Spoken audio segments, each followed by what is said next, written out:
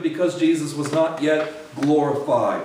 This was actually scandalous for him to stand up and say, you want to drink water? Come to me, and living waters will flow out of you. He was in essence saying, not only he was the Messiah, but he was Yahweh himself in human flesh. I am the fountain of living waters, he was saying, and I can put that inside of you.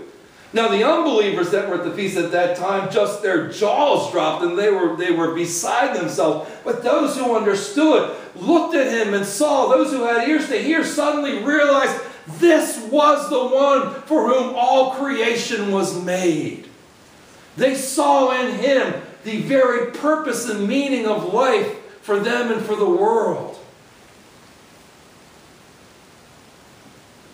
And that is God's heart for us. Do you know that the joy, God's passionate hunger and desire for us, for you and for me, is that we would live life in the fullness of the joy of the Holy Spirit. Amen. That is life. That is life. That is living.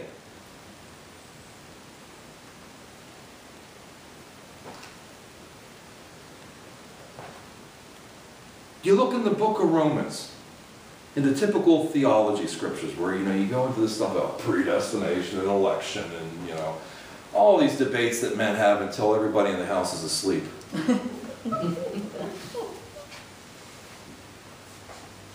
And I find these nuggets of gold, man, that just blow my mind.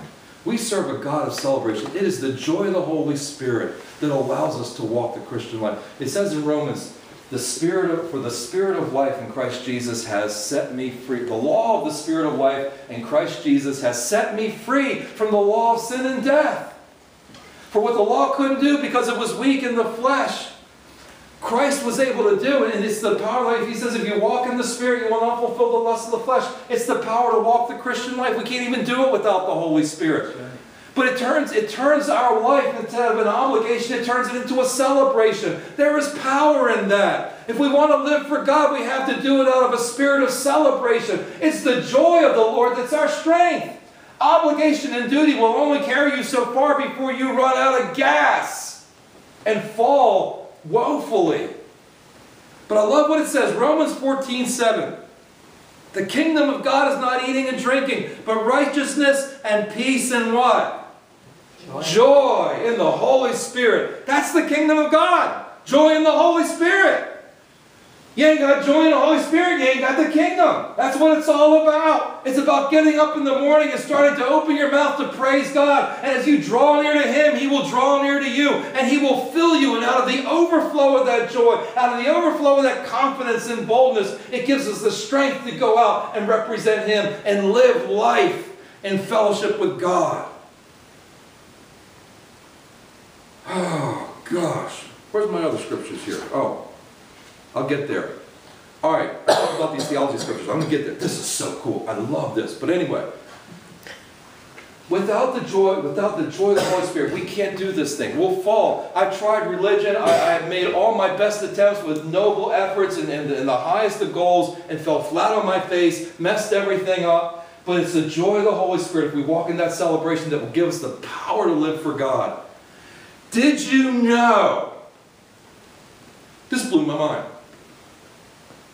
Did you know, when the Jews came back from Babylon, they'd been in captivity 70 years, and the guy said, okay, you can go home now, and they kind of straggled back, and then decades later, some of them finally started coming, and Nehemiah was among them. And he went to Jerusalem, he saw the walls were falling down, he says, we really got to do something about this. And so he gets a bunch of people together, and it says in Nehemiah 8:14, in the process of this is so wild, I couldn't believe it. It says, then they found, first they found the book of the law. They were like, whoa, God, what's this? Oh, we're supposed to be doing this. They found written in the law, which the Lord had commanded by Moses, that the children of Israel should dwell in booths during the feast of the 7th month, and that they should announce and proclaim in all their cities in Jerusalem, saying, go out to the mountain, bring olive branches, branches of olive oil trees, myrtle branches, palm branches, branches of leafy trees to make booths, because it's written, And then the people went out and brought them, and they made themselves booths, one on each one on the roof of his house, or in their courtyards, or the courts of the house of God, and in the open square of the water gate, and in the open square of the gate of Ephraim. Verse 17 blew my brain. 17, so the whole assembly of those who had returned from the captivity made booths, sat under the booths, for since the days of Joshua, the son of Nun, until that day, Yep.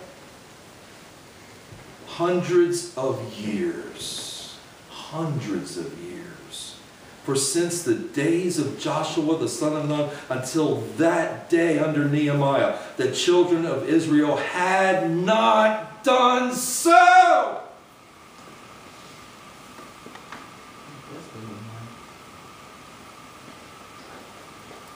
Generations uncounted had come and gone, had been born, lived, and died, and had never celebrated this feast that was part and parcel of the very commandments of God.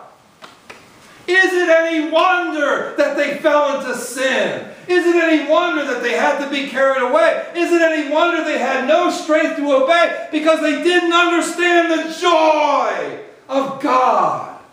You can't grunt it out. You can't grind it out on your hands and knees. It comes from a love relationship of joy and intimacy and fellowship and celebration. That's the power to live for God. And that's what we have in the Holy Spirit. That's why it's so vital that we dwell and walk in that fullness. What would have happened to the history of Israel if they had realized the power of celebration rather than obligation and walked in the joy of the Lord rather than the grudging duty to try to obey? The Christian life was never meant to be some list of rules and regulations that we try to, just try to somehow white knuckle through so that we don't get clobbered in the head. That is not Christianity. Christianity is God coming alongside of us, putting His Spirit in our heart and giving us joy unspeakable and full of glory. And out of that fullness we cannot but live for Him. It's the Holy Spirit that makes it possible. Okay, theology scriptures, check this out. Any theologians in the house?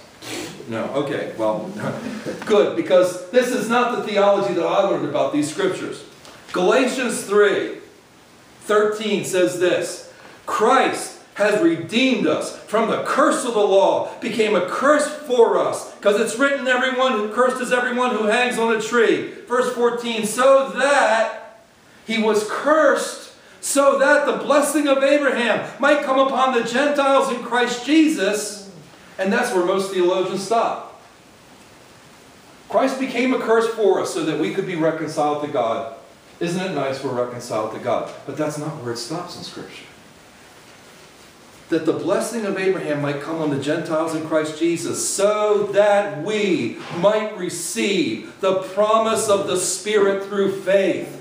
Redemption was not the end goal. It was the means that had to be accomplished in order for us to come into fellowship with God through the Holy Spirit. The promise of the Spirit was behind it all. From the very beginning, He said, I'm going to have a people who know me. And it's through His Spirit that we know Him.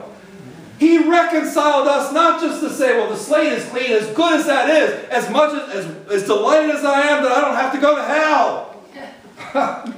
He wants to bring heaven on earth in my life.